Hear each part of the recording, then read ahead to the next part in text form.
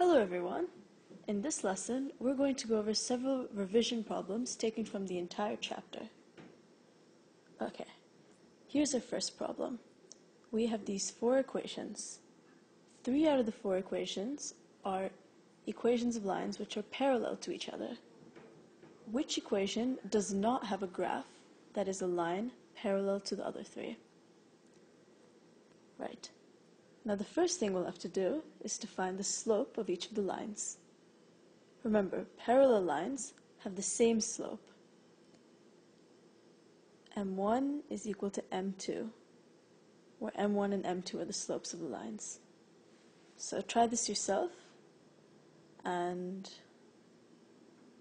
we'll revise it together. Done? Okay, let's go over the answer. Let's look at equation A. We have to do a little bit of rearranging to find the slope. If we divide by 8 on both sides, we get y is equal to negative 6 over 8x is equal to negative 3 over 4x, which is y is equal to mx, a direct variation equation, so we know that negative 3 over 4 is the slope for line A. The second one, B. Now, this is an example of a point-slope equation. Remember, in the point-slope form, we have y minus y1 is equal to m times x minus x1. So, this has been neatly put into the form for us. So, we just have to pick out the slope here. That will be 4 over 3. So m for m2 for b, or the slope of b, is 4 over 3. So we can already see that one of these must be the odd one out, because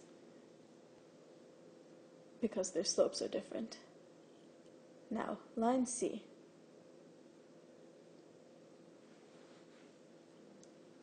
We should recognize this as an example of the slope-intercept form, or y is equal to mx plus c.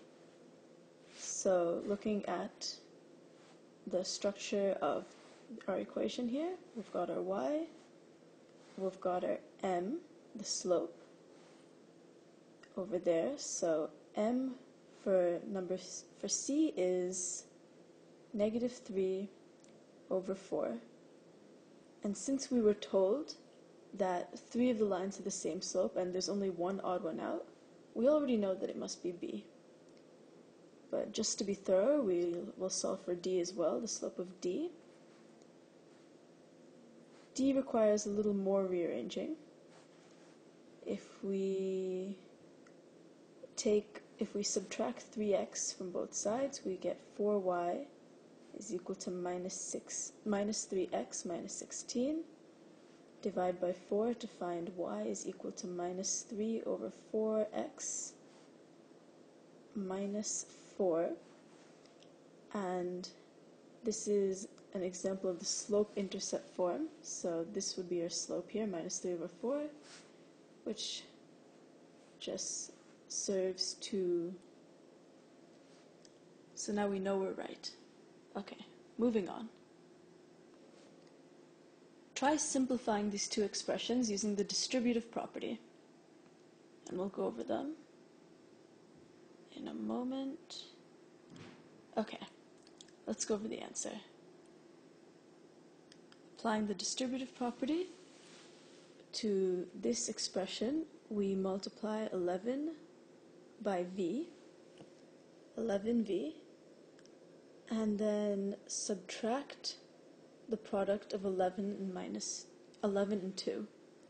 So 11v minus 11 times 2, we've got 11v minus 22, our expanded form. Moving on to b, we do the same thing. We multiply half times b, so we've got b over 2, and then we add that to half times c. So that will be c over 2. And this looks good. Next problem. Let's try a word problem. 2 trains leave a station at the same time. The first train is traveling north at 55 miles per hour, and the second train is traveling south at 35 miles per hour. How long does it take until they're 45 miles apart? 45 miles. Okay, try this on your own. Okay, let's go over it. Now, we have to create an equation and then solve it. What are we solving for? Time in miles. So we can take our variable to be h. That is time in miles. Time in hours. Time in hours. Yes. And we have been given the distance apart that the trains are. Now, speed is equal to distance over time. So when you multiply speed times time, you get distance. So if we take our first speed, that's 55 miles per hour, times our time.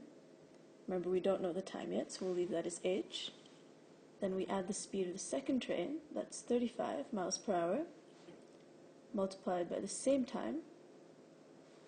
So that's speed times time, a distance. This is the distance the first train travels, plus the distance the second train travels, will equal 45 miles at the time h.